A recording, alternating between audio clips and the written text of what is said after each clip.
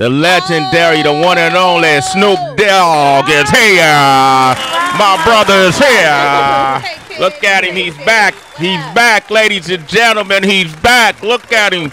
The biggest household name in America. Right, they know him all over the world. The most famous rapper ever, ladies and gentlemen. He's here. He's here. Longevity, durability, stability. He has it all, ladies and gentlemen. One and only Snoop Dogg. Oh,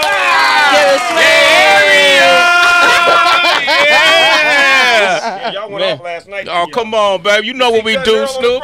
Come on, man. I saw 40 Water. He shoot everybody in the crowd. Say what's up to Snoop Dogg. Did he? He went ham on him, man, in the front row, man. In the front row, sitting next to Camille looking. And Travis Scott. And Travis Scott looking sad, Snoop. Very sad. Oh, man. They needed a Kleenex. Oh, man. We put that West on them, threw that W up. And hear me? They did it like this. They did a two-hand W. You saw the two-hand W. I ain't seen that in a long time. Yeah, they went with the two-hand on him. When you do the two-hand, you've been around for a minute. For real. That's a real. That's authenticity. Snoop Dogg is here, ladies and gentlemen. Right, man. There goes the neighborhood. How you been, brother? Man, I've been working hard and hardly working, Sway. I mean, I'm on something completely different now. I see it. I see it. Yeah. And I peep it. Right. And that's one of the things I've always admired about you. You got to be able to keep reinventing, to keep going to that next step. Right. But your social media game is stupendous. Oh, yes. Yeah, I'm on it like I want it, you know what I'm saying? Like, I done mastered that thing, man. I be having so much fun. And I love when people try to clown me because it gives me the opportunity to just dog your ass out. When I come after you, boy. Yeah. Because I can take it, you know what I'm saying? I can take it. Can you take it? Yeah, well, let me ask you about this is the one I want to ask you about, the little girl that said a bunch of stuff. Oh, I'm sorry, man. Heavens to me. Fuck you, Snoop Dogg. You a pussy. With your hardback head ass. With your hardback head ass. Man, did you laugh at that? Well, I knew that it was Mental Awareness Month. Mental health awareness. Yeah, thank you for helping me, baby. I got you, my love. I knew it was that. Yeah. It was that. And my thing was, I didn't have no larceny or no hate towards her. I was just like, they just don't know no better. They don't know no better. They don't know no better. But at the same time, it's my job to be humble and to not try to send a missile or to send somebody to slap the dog shit out of her. Yeah. But to just play my role in my position and just to be Uncle Snoop and let my nephews and nieces wrong their rights and right their wrong. There it is. You know, it's interesting because Exhibit was on Big Boy, right? And Big Boy asked him, you know, that's our family. You know, and Big Boy asked him, do you think hip-hop has gotten real disrespectful? And this is what Exhibit said. Do you feel like hip-hop is disrespectful now? Hip-hop eats its young. Like, for example, I saw this little clip for this little white girl with an AK and two little goofballs next to her dissing Snoop Dogg. I think that the lines are getting blurred between entertainment and risking your life. Yes. He said risking your life. And it's funny, I'm walking you He's up. talking about the old Snoop Dogg. The new Snoop Dogg is saving your life. Like it's saving your life. But it was funny because those same two people that was saying all that disrespectful stuff about the icon right here, ladies and gentlemen. He's a household name around the world. Eventually they backtracked, and this is what they had to say. Hey, we just want to say that we apologize to Snoop Dogg, you know what I'm saying? Because at the end of the day, we respect Snoop Dogg because he a real OG, you know what I'm saying? Shout out to Snoop. Like, I'm sorry for everything I said. I didn't mean it like that. I make people happy, like, doing funny videos. That's what I do. And I'm sorry for everything I did, like, towards you and towards everybody that's with your shit, whatever. You haven't heard that one? Sound like somebody had something on him. Yep. I couldn't see it, but it sounded like. And say this too. I just want to say that I'm sorry, and I never meant to be no. And what else I told you? And everybody on your set. We just want to say that we apologize to Snoop Dogg, you know what I'm saying? Because at the end of the day, we respect Snoop Dogg because he a real OG, you know shout out to Snoop. Like, I'm sorry say your part, nigga. Say I didn't mean it like that. What I told you, nigga. Like, doing funny videos. That's what I do. And I'm sorry for everything I did. Say it right now. Towards you and towards everybody that's with your shit, whatever. Yeah, that's what I thought. Rodney. Rodney, my baby boy. Yo, man, it's crazy, you know. But I actually I saw your comments on it, and you took it in jest, but you at the same time you let them know what it is. Funky dog head way, bitch. It just came out of me. Sometimes I can't control the pimping Holy Ghost. It just comes out of me at times. You know, I try to restrain myself and do better.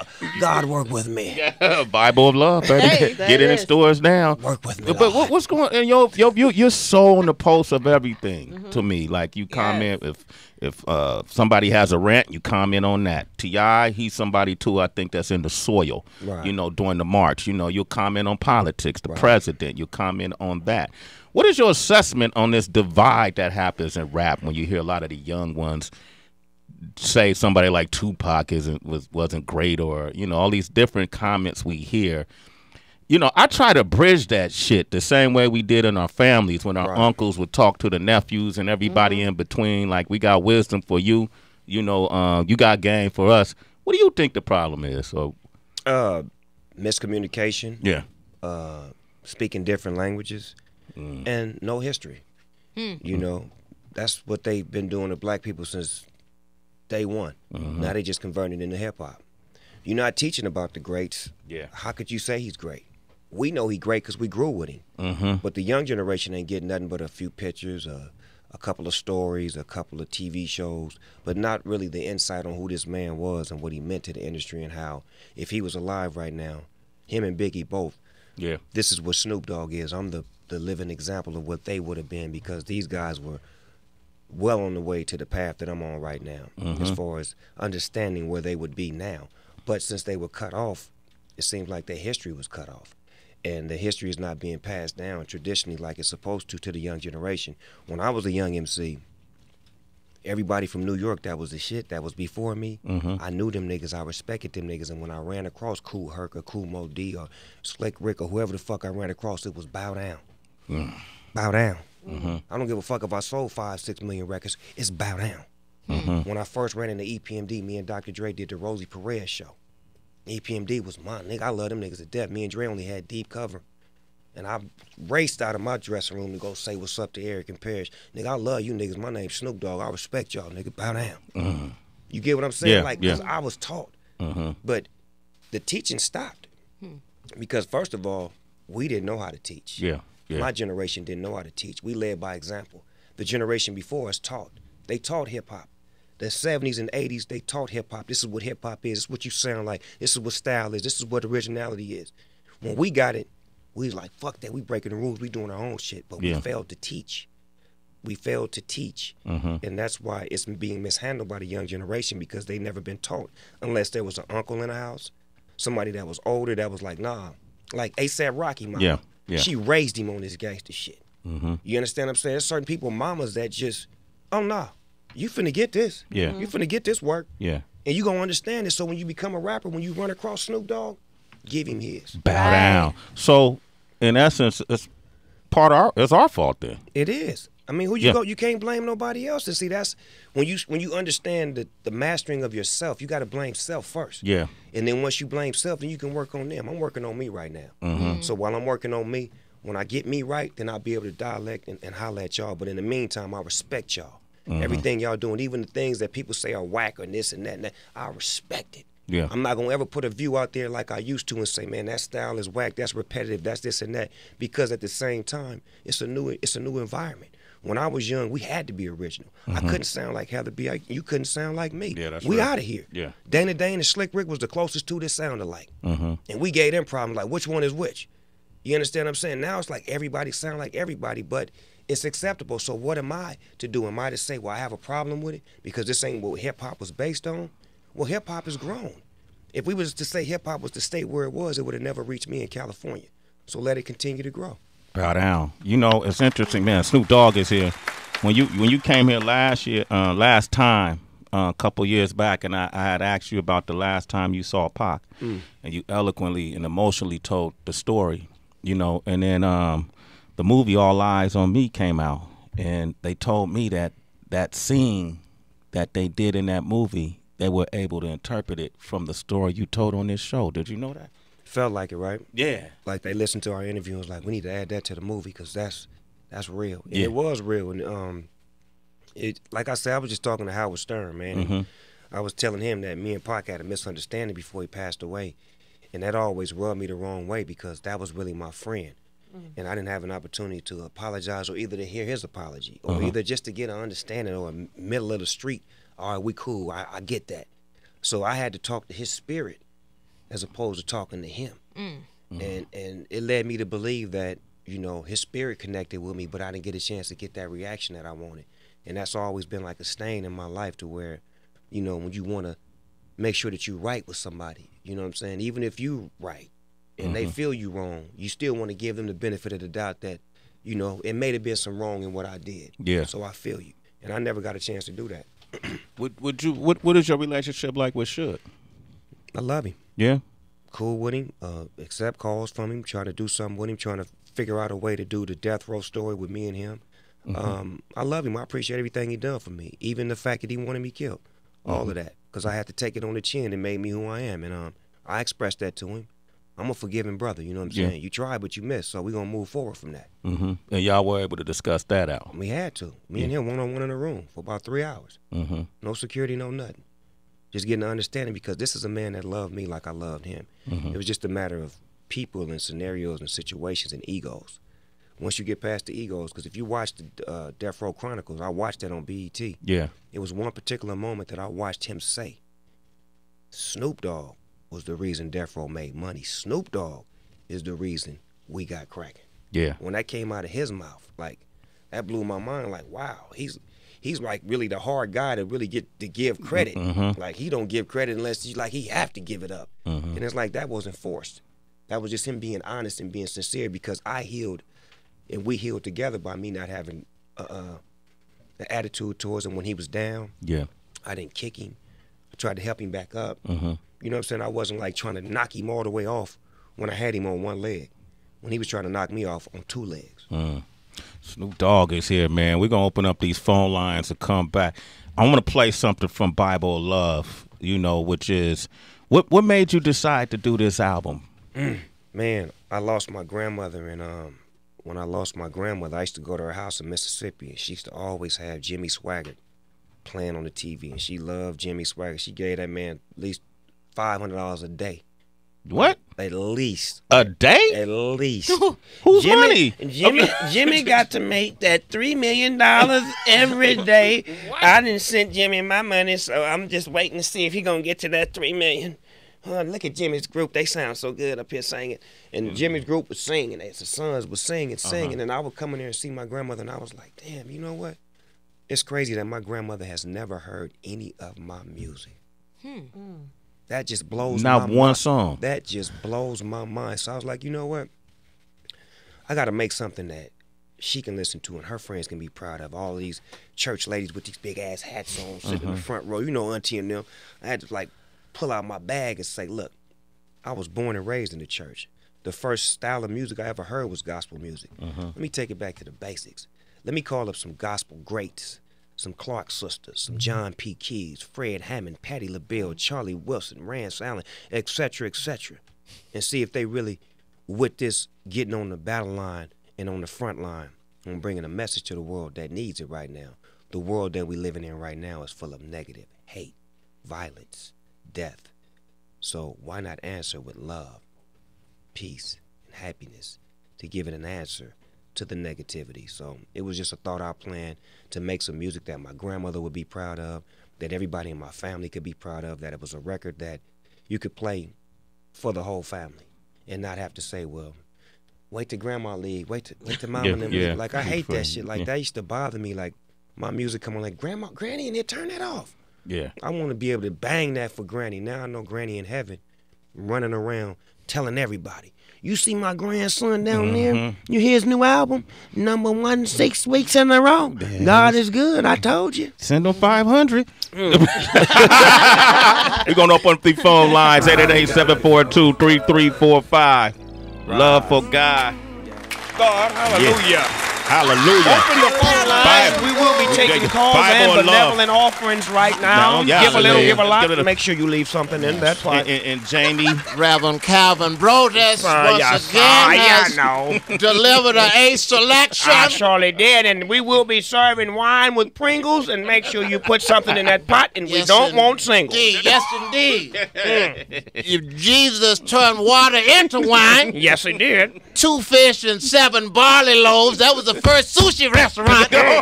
Sushi. Sushi for Jesus. Sushi for Jesus. Jamie Foxx just walked in. Lord have mercy. That's when you sing from parts of your body. Handsome Lord. Wow. And you sing from your arteries. Yeah, handsome Lord. Sing from your pancreas. Now say it. I sang from my appendix. Sang from my kidneys on New Year's. I gotta sing from my kidneys. Then I had to do dialysis for 4 hours because I had a show in Albuquerque, New Mexico the next day. Lord. Hey, man, this is my family right here. I already know. It's my dog right here. Jamie Foxx, Corinne Foxx, they just walked in. Man, look at her, man. She DJing. She's so used to me just. Wow. Remember when I had you shake her, the dude she was going out with? Oh, I had yeah. him shake him up one time. He didn't like that part. He like, Dad, your uncle was Snoop Dogg? Yeah, no, I fuck you up too, nigga. Real quick. I'm not kidding you. I can't Real date quick, nigga. anybody. Nah. I'm not kidding you, bro. Really? We had a little get together, and her little man at the time was. I said, Snoop, shake this motherfucker up. What's up, And cuz? you know, Let me holler at you. have you seen Snoop and his bodyguard? Yeah, Come here, yeah, cuz, let me yeah. holler at you real quick, cuz. Yeah, What you planning on doing with my niece, huh? yeah, Huh? yeah. Huh, nigga? Put your hands up, nigga. Shut up. Turn around. Where you from, Not cuz? kidding. Where you from, Huh? cuz? Oh, you don't bang? Well, nigga, you do now. Because you definitely ain't fucking with my niece like that. I'll fuck He you up, did nigga. that. What? Not kidding. Yo, what Not the dude do? What'd he do? No, you know what? I mean, he didn't run. He ain't had didn't no run? afraid. I No. appreciate it, but she don't let me talk about that. I mean, yeah. That's what we do. It's been a struggle. It's been a struggle. And you see what I'm dealing with here. Well, as soon as she walked in, I said, I'm on your neck. I'm your uncle. Yeah, man, because she's so beautiful, so pretty, and just, you know, so smart, man, and just, you know, every time I see her, you know, I get misty. I'm like, and we both got, that's crazy. We Our both baby got girls kids. is growing They're up. growing up, man. And then baby girls, when they start growing up, you feel a different way because Yeah. at the same time, you just want her to have the best. Yeah. You want her to have somebody like you, but they only made one of me. You know what I'm saying? That is right. Yeah, that's real. That is right, man. Mine 19 now. So you see, it's I'm crazy, man, right? And you got a daughter? Daughter. Jamie, all getting she's punished, a beautiful daughter. See? Everything we did. Well, let her know her uncle is protecting her too, so all you niggas looking at her, stop, nigga. Goddamn right, nigga. Let me throw my Knock niggas it in there, off. too. You heard that, Kiyomi? Throw 12 niggas on Kiyomi, there. this your Uncle Snoop. Holla at me. Goddamn I'm right. make sure everything all right. He better not Goddamn. say one motherfucking word. Fucking thing. Dead ass serious, Shit. too. Add some more niggas on there. Go ahead, Jamie. Just add a gang in there. I just want to say niggas 12 times to catch up with Like Snoop. that shit, right, my nigga shit.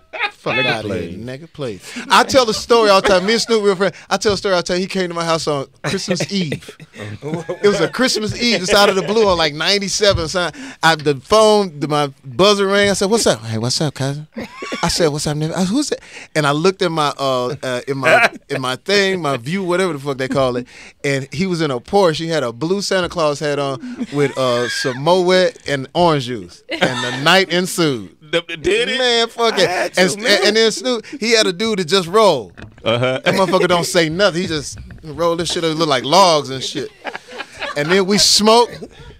Or Snoop smoked. Yeah, Dad, what? Snoop smoked. The smoke hit his face because he was so close. Yeah. When he was trying to let me hear the song that we was about to get on, he had to get over my shoulder. This is the part I want you to get on right here. And remember, then we hooped. We did. This motherfucker, they're gonna have to do a special autopsy on this dude on how he can smoke that much weed, and then we hooped outside for like 4 hours. I said, "What kind of lungs does this nigga have?" Super lungs, the kind they don't sell in the store. The Adventures of Super Lung. Hey. Hey, man, have y'all done anything musically? Yeah, we did. Yeah, we did a song that night. Baby, let me holler at you. Yeah, trying to throw these dollars at you. That was a long time ago. But listen, the thing though, we did the song. One of us was so high we don't remember it. And I called somebody. I said, "You remember that song? What song, guy?" I said, we did a song. Yeah, and I sent it to him, and it was on his album. It made the album. It was the last day to put a song on the album. That nigga said, we did a song. I said, we did. I said, send me that motherfucker so I can put it on the album, cuz we finna close the deal. Yeah, man. Real friends over here, man. One thing about Jamie, though, that y'all got to know is that he has been the epicenter for parties in Los Angeles for a long time. Like, he's been the safe haven for having a great party, great entertainment, and he's always been able to open his home up, and got to give him respect for that, because when you open your home up, you open your home up to a lot of things that you don't really know, but he's always been the great host, and he just did a party last year for his birthday where he put Miami in California. I gotta say it, you killed that dog. Man, we rebuilt Live. Yeah. In Miami, because I always said when I die, I wanted them to carry my casket through Live. Because it's just an amazing time. I just love that shit. So we rebuilt Live, and I flew motherfuckers from Miami just so they could see Live in L.A. And the shit was cool. We had, what's my man's name? The nigga Ice Cube said, I heard Payback's a motherfucking nigga. Nigga, I ain't never heard him do that song, nigga. He performed? He performed, nigga. Listen to me. I was a nigga background dancing and shit like Jinx, nigga, like nigga. That nigga was Did you say Jinx? Yeah, nigga, I was Sir Jinx, nigga. Did you say Sir Jinx, nigga? Like nigga, that nigga Sir Jinx. Hey, listen, man, the party was crazy. Everybody there, my whole family, everybody was there. Leonardo, I mean, everybody. And then fucking Mace came out. Mace? Yes. Snoop laced it. Yes. Dougie Fresh hit. Yes. And then all of a sudden, out of nowhere, nigga, I seen that black leather jacket with that motherfucking hat. And Ice Cube said, here's a little story about a nigga like me. Never should have been let out the penitentiary. Ice Cube would like to say that I'm a crazy motherfucker from around the way. Since I was a youth, I smoked weed out. Now I'm the motherfucker that you read about. Yeah, play that shit. We got Jamie Foxx here, Corinne Fox, Snoop Dogg, 887-42-3345. Because of that line, I might be your cellmate. It's from the nigga you love to hate. Oh, man. Oh, my God, nigga. Damn, man. Shit. I know that nigga lyrics better than mine. Man, yo, man. I need a teleprompter on stage, but when that nigga rapping, I know all that nigga lyrics. All that. I told Dub C, if you ever get tired, just hand me the mic. I got him, girl. What you got, Jamie? No, nigga. What happened? No. I just... Oh, that's a message? Yeah. Okay. Hey, man, while I got y'all here, man, I was hoping Snoop, man, and Jamie, man. Jamie, you one of the most, underrated, reputable hook singers in the game, man. Hey, man, we gonna get after it right after this. Okay. It's Relax Fit Jeans, man. We gonna get it. It's ready-made thing. All you gotta do is add water in that bitch. Okay, add some water to it. One to see what happened, man. I thought maybe we could have something. Can we do something fun with it? Snoop, maybe you could do something. Jamie, come in with a hook. Wow. Sway in the morning, Shade 45 exclusive. Shade 45 Bound exclusive in the morning. To get you on your knees. Get him up, dog. Oh, I'm waiting on that. Here we go. Don't listen to Get him up, dog. Bound to get you on your knees. Yeah. Hennessy and smoking weed with Snoop. Yeah. That's what we do. Yeah. Let me break it down. It's like Shade 1, 2, 3, 4, 5. Snoop Dogg and Jamie Foxx on my side. I got Sway to the right. Heather B, where you at? Snoop Dogg about to drop a rap. I come back with the scratch from the DJ. See, when I rock, they say what he say. It's Snoop Dogg, S-N-double-O-P. Jamie, you see me? Ooh, we, S-N-E-L. Boy, let me break it down and show you my skills, cause I can do it for real. But they're not chill. They had something on the internet about a white girl, but I didn't get upset. I just chilled. Paid it no attention and kept to my mention or my mission. It really didn't matter, cause right about now my pocket's getting a little fatter, cause I sat her down and I gave her some game. I said, don't you ever disrespect my name, cause I'm the one, the only, the S, the homie. And if you do that, I'll leave you stony. That means you'll be on the block by yourself getting shot, and you might not make it to your block, so do not talk about S-N-double-O-P, cause you will be D-E-A-D, you feel me? About to get you on your knees. Get you on your knees, yeah. Hennessy and smoking weed. Hen dog with the boss dog. Hen dog with the boss dog. Oh, it's Sway in the morning? That's what it is? In the morning, baby. It's Sway Watch in the this morning. real quick. Talk to him, Snoop. Wake your ass up, it's Sway in the morning. I brushed my teeth and now I'm yawning. I jumped in the Sprinter van heading down the streets trying to get to the radio station to get complete. Yes. I stopped to get me something to eat at the store. I stopped to talk to a cute little hoe. She say, Snoop Dogg, can I go? I said, no. So then I kept pushing on to the spot. And when I got there, I had to drop it like it's hot. I had some dope in my pocket, then the cops put me over and they said, Snoop, can we have a shot? A shot, you mean a picture? Get it. Take it real quick so I can get rid of all of this smoke in my pocket. Go upstairs with Howard Stern and burn, cause it's my time to learn. Let me show you how we go when I'ma steal the show. It's the morning show on the radio. Shade 4-5, Sway do it up. What? Have the B in the cut, we about to fuck it up. Jamie Foxx to the left, and I'm so deaf. I can do this shit until I run out of breath. Goddamn.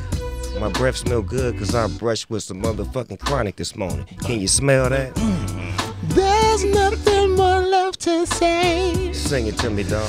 Up in the morning with my nigga Sway and my nigga Snoop. Wow, wow, wow. What you wanna do? Hold down, baby. Wow, wow, wow. Yeah! Sway in the morning. That's what I'm talking about. Don't make us change careers. Damn it. Now. Bible of Love in stores now. Thank you, Jesus. Say that. Thank you, Jesus. Snoop Dogg presents The Joker's Wild. Airs Sundays on TBS, 10 p.m. Season 2. Yes. Thank you for having me. The latest song he put out for dedicated to his mothers and his family. Yeah. Snoop Dogg, ladies and gentlemen, the legend, the icon. Family double. All right, man, we're going to come back with Jamie Foxx, Corinne Foxx. Snoop, thank you for coming by. Thank y'all for having me. Love you, Hey, Snoop. who did those you, things right here? Who put those numbers together? I pulled that off your Oh, page. you like that, huh? Yeah, I like that. I was going to ask you about it, but we didn't I get could to have it. gave myself 100, but I didn't want to be biased like that. I kept it real. They did a rating of people, they flows, they lyrics. Biggie got 99 on flows out of 100. Snoop got 94, 98 on hooks and vocals. Pac got 99 on lyrics and flows. Look at that, Jamie. Jay-Z got 96 on flows and lyrics. Jay-Z is crazy. That's crazy. Kendrick got 96. Ice Cube, they gave him 95 on lyrics and flow.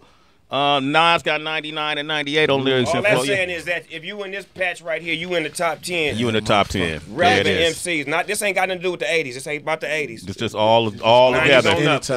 All together. It'd be too hard to rate you rappers from the 80s. There's too many of y'all that was too good. I'm sorry. There it is. Right. Snoop, thank you for coming by. Thank y'all for having me, man. I love y'all too, man. Hey, what I want to say this, man, for y'all with erectile dysfunction, get it together, man. Okay, there it is, man. All right, Shade 4-5.